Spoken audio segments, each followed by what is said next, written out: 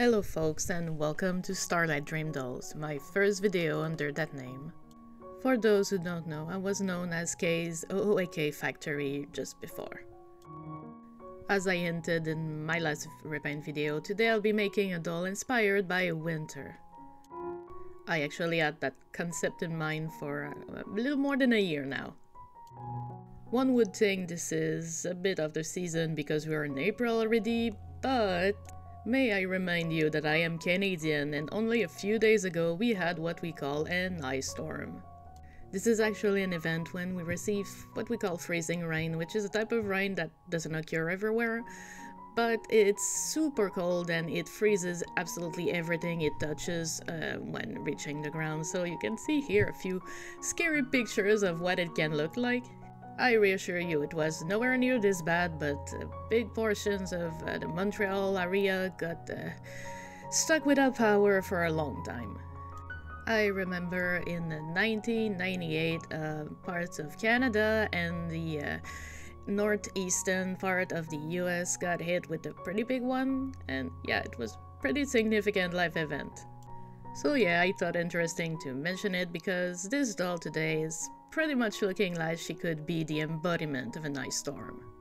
So, starting up, I chose for this custom to use a Lagoona Blue Monster High doll, and I am just starting to prep her for the transformation that's lying ahead.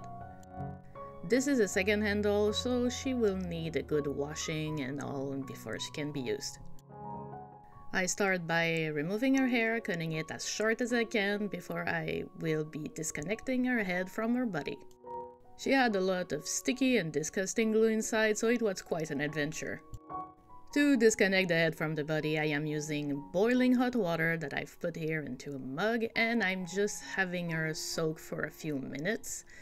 And then I took her out, used a towel not to burn myself, and I just yanked the head off. Just please also be careful to not knock your camera over like I almost did. Then I am using tweezers and I stuck them in the neck hole and going to just scrape the plugs of hair from the inside of the doll. And this was quite hard because there was a lot of glue and it was hard and sticky. I decided to spare myself the pain and torment of trying to pull it out from the neck hole, and I just opened the head and well, you'll see why I had trouble. This was a lot, and I already had to eat the head back up a few times just to scrape the hair plugs, so yeah, that's a lot, and it's a little disgusting. And now, to deal with that big hole that I just made, I decided to sew it back shut because it's a little more sturdy than it would be with only super glue. And after that, I went in to clean all the factory paint off the doll's head using acetone.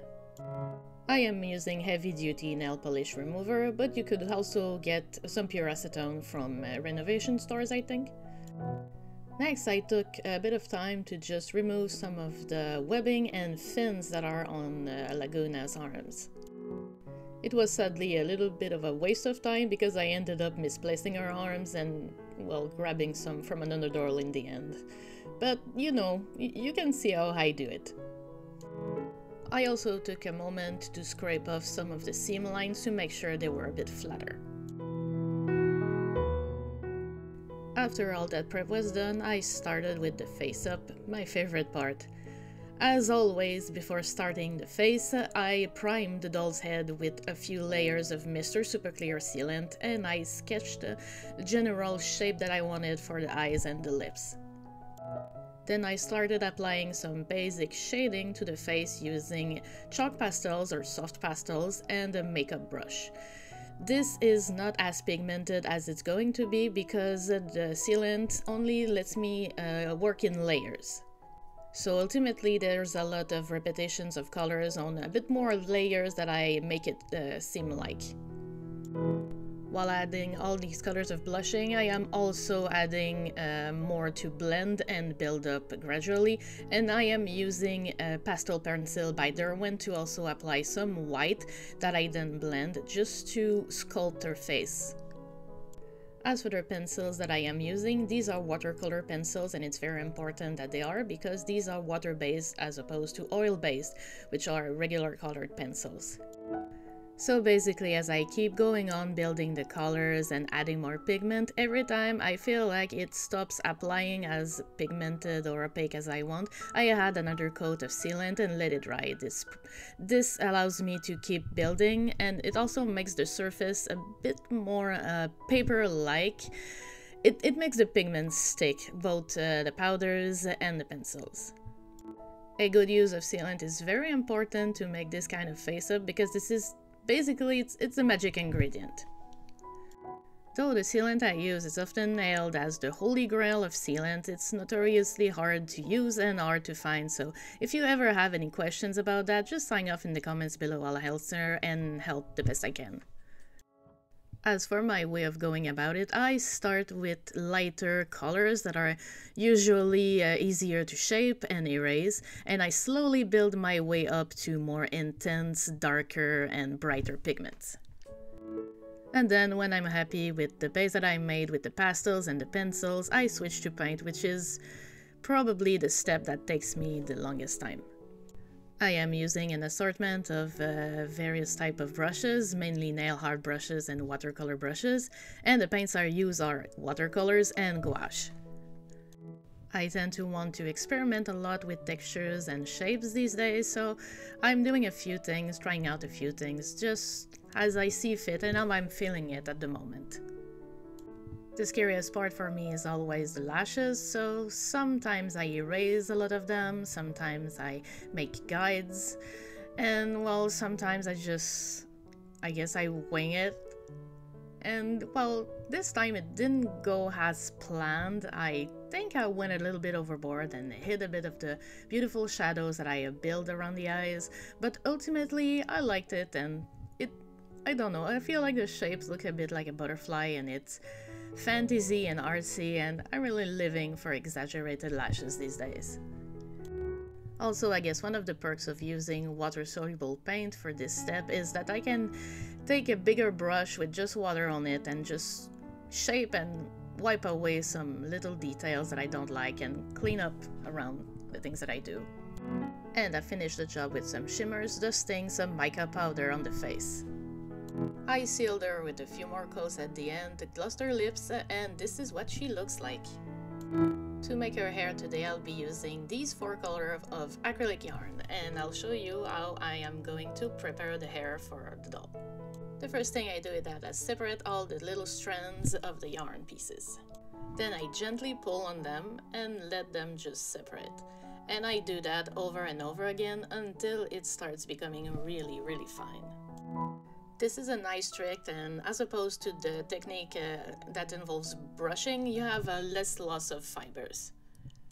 I also find it pretty nice when you try to make longer doll hair. I made a few custom blends while preparing the hair for this doll, and the way I blend them together is just the same. I pull them together and over again until I'm satisfied with how blended they are. And this is a strand that has been flat ironed. You see the difference, it's becoming really shiny and silky.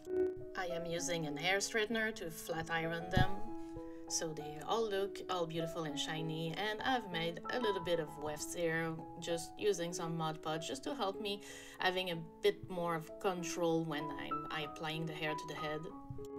I am a very impatient person, ADHD be damned, but this is really helpful to have a bit more of a control of where you want the hair to be, especially when you have, like with this girl, like multiple shades. I had more blue layers, I had more pink layers, some white and some gray, and I wanted the effect to be more controlled. I wanted one side to look more blue, one side to look a bit more pink, and the top to be a bit more gray and white. To have a nice result, you also want to apply the wefts at the back of the head, at the bottom, and start going up gradually in a spiral motion if you can. And if you want a part and if you want bangs, you need to plan this out at first because it's gonna be a bit more complicated to add that later on. To create a very clean part, you need to put some of the wefts backward. You glue them on the opposite side and then you flip and fold them. It's important that you keep some very thick and large wefts for the end, just to make sure that you won't see the color of the scalp poking through. I always forget to do it, but if you want to make sure, you can also paint the scalp the color of the hair. In case it does poke through, it will look more seamless, more full. Yarn hair is also easy to crease and shape, and this is why I covered it in kitchen plastic. It just makes it flatter. You let it sit for a few hours and it looks better. And then I used the eyebrow razor to start just cutting her hair to make it the way I wanted to. The hairstyle that I had in mind was very asymmetric, showing off the colors.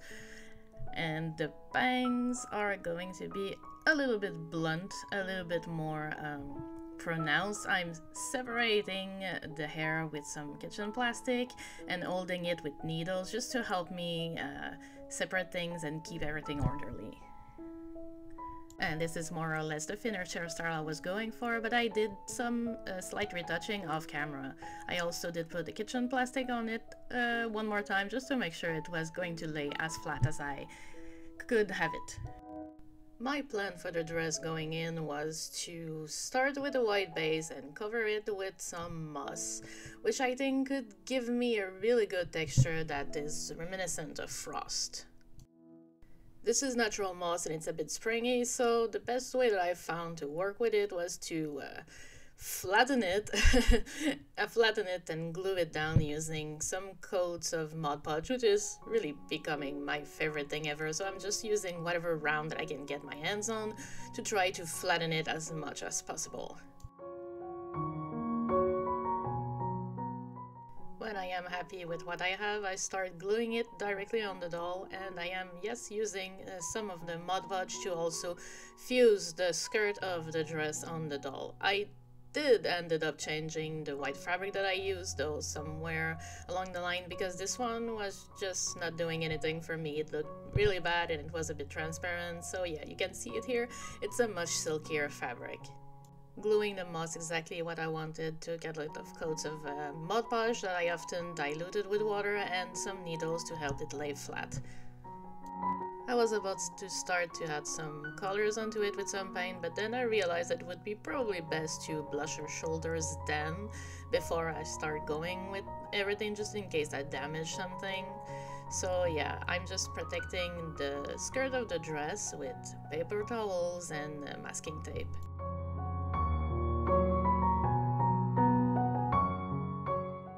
After a bit of work with sealant and pastel, this is the result, and this is pretty much what I had in mind. So I can then start going for the painting of the dress, and I have a lot of pigments that are metallic and a lot of mica powders and some gems and other paints and various stuff that I was, well, trying to use to try to make something that would look appealing and didn't really have a plan.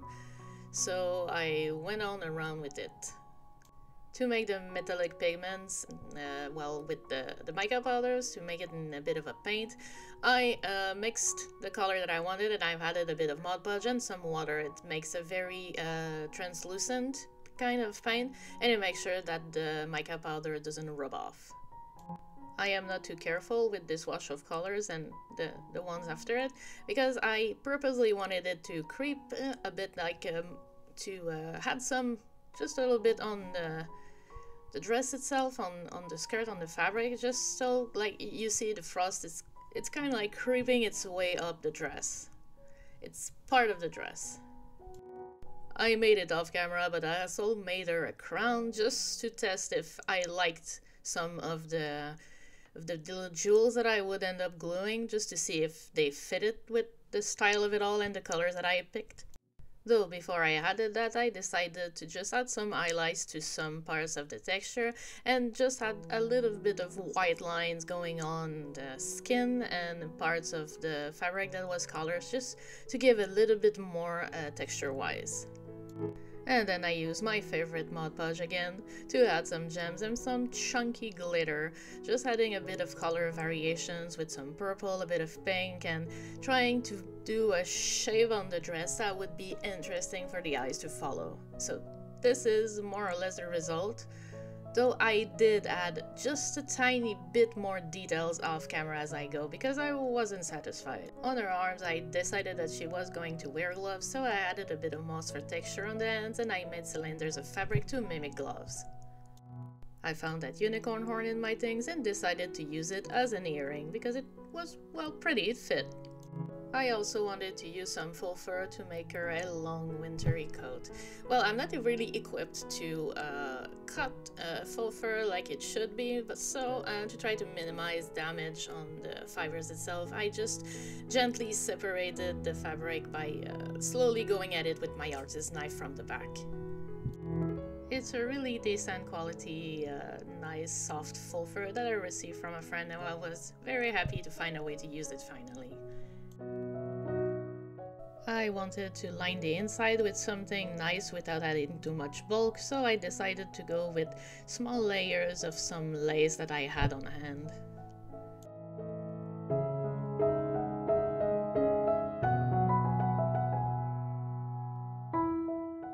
I very carefully stitched them by hand, trying to make my stitches as small and invisible as possible.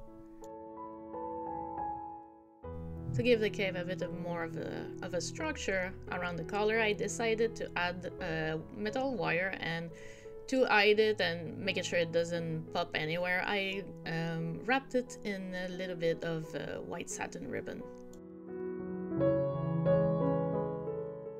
And this is what it looks like with the lace all on the doll with the collar and everything. It clips nicely, it holds, and it's pliable so we can open and close it. And I will say here, before I forget, that I used a little bit of that same faux fur fabric on the gloves just to get them a bit more detailing, but for some reason I completely forgot to film it. And here you also see that I've ended up adding a lot more details to the cape, mainly long strips of chiffon that I distressed myself using an eyebrow razor, and a bit of that chunky glitter and a lot of ribbons, because I actually really do love like dangling details like that on my dolls. If a few months ago you would have told me that I would make shoes from scratch confidently on a doll tutorial, I would have laughed in your face, but this is exactly what I'm doing right now.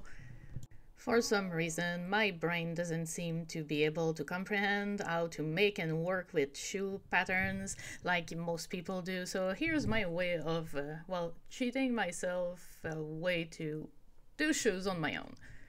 So the first thing I do is I add a little bit of masking tape here just to hold some soles for the shoes that I made out of cardboard on the feet. It's just to give me a base for the shape and make sure that nothing sticks to the feet, though the clay that I'm using is absolutely not going to stick to the plastic. So yeah, I'm using, this is child-friendly foam clay. It doesn't smooth as much as I wish it to be. It doesn't take too long to dry. It's very smooshy, very lightweight, and very easy to tear and cut. So yeah, it's a good base. It's a little bit finicky because, again, I cannot, even when fresh, I mean, I cannot get it as smooth as I would want it to be, but it's still giving me a nice way of building a base shape very quickly and in a way that is both durable and flexible. So yeah, good base. The base that I made were pretty big, and I ended up cutting a lot out of it to make more like smaller shoes, like stilettos, not really boots, but at the time that I covered the feet, I wasn't sure yet what style of shoes I wanted to go for, so yeah, I guess a little bit of a waste. Then to start building a bit more strength and structure and make sure that it wasn't too flimsy, I made another set of soles in still the same kind of cardboard paper, and I glued them with some Mod Podge. Mod Podge is literally doing anything for me this day. So here are the shoes after I trimmed them. I really did take my time to make sure that I would trim them even, that they matched, and I even used a pencil to mark. Take my time with the scissors and the artist knife, and then I added the heels. The heels are just a bit of cardboard covered in masking tape, and I added it with hot glue. I did try to use hot glue to smooth out and build a bit more of the shape of the heel, but it was a mistake because this was even harder to perfectly smooth than the clay was. And I tried sanding it, I tried gently going at it with my artist knife, but I could go this far, so maybe next time I'll just glue the heels and then add a bit more clay, work in layers, just until I get something that I like. After I was done with that, I did give the shoes a base coat of color, of paint, and I started gluing fabric on top of it. This is just to make sure that they're gonna have a nice texture, a nice feel when we touch them, but also it will make them look smoother overall. When I did shoes with this technique the first times, I used faux leather and it worked like a charm, so if you have that, you can also try that. This is really a nice technique in my opinion, but again, I'm pretty sure there are better ways to make shoes that other brains could understand more than mine. I added a bit more details with some strips of clay and a bit of lace, and I gave them a last coat of paint and a bit of a metallic sheen with more of that mixed with mica powder, and this is the finished shoes. Then I decided to start working, well, on a doll stand for her, because with the way I made her skirt, even if I tried at the beginning to fight it, I made it so she can't really sit. Her hips are pretty locked in place. If you force it, you're probably gonna damage the dress. So since she cannot sit on the doll shelf, I decided that she needed her own stand. So I took one and I customized it. Usually I don't really do custom stands or give stands with my dolls, and this is only because I actually don't own many of them, and until I do, I'm pretty sure I'm not gonna give some away unless it's a really special project, which this one is. After giving it a lot of texture with various materials I had on hand, I repainted the stand to fit with the doll with all those metallic sheens and gradients of color, and I really like how it turned out. At first, when I designed the doll, I had the headpiece poking down, but I decided that I liked it poking up instead, so here, you see how it looks. And all that's left for me to do now is to put the doll back together, the whole thing, put the head back, her cape, everything, and we're gonna be able to look at the end result.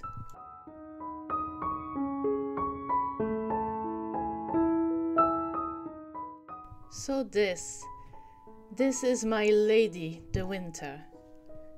She is very delicate and very detailed, and overall I am extremely proud of her. I personally hate the cold with a passion, but I see a lot of beauty in the winter landscapes, so I wanted to capture that on a doll. One funny thing about me, which is ironic because I'm Canadian, is that I live with a condition called cold urticaria, so it's basically that I'm allergic to cold. It's a little strange, but it's very easy to manage, and well, it makes me not want to go out as often in the winter, but yeah, I can appreciate the beauty of winter from afar at least. And with all of that said and done, I have an announcement to make. I am finally opening a coffee shop. And along with this shop, I'm launching my first product ever, which is going to be true prints of paintings that I made. These are watercolor prints, they are made on good quality poster paper, and they are limited edition. They are small, only 5x7, and you can buy them as a pair or individually. And if you're interested in the originals, you can also contact me and inquire about that. So you can now find me on Ko-fi at Starlight Dream Dolls, all in one together with no spaces, and if you want you can buy me a Ko-fi or pledge a small amount, and this is going to directly help me and my livelihood.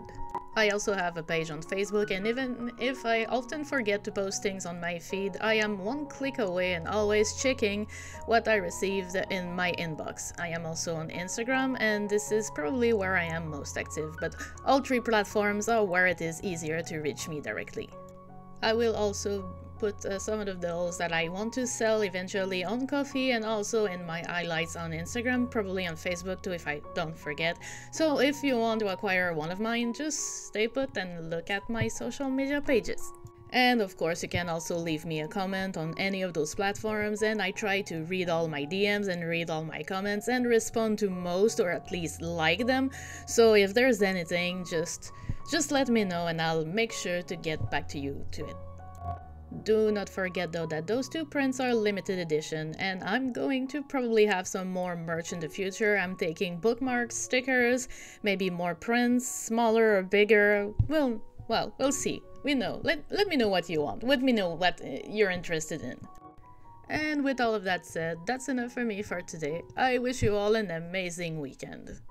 But of course, as always, please stay safe.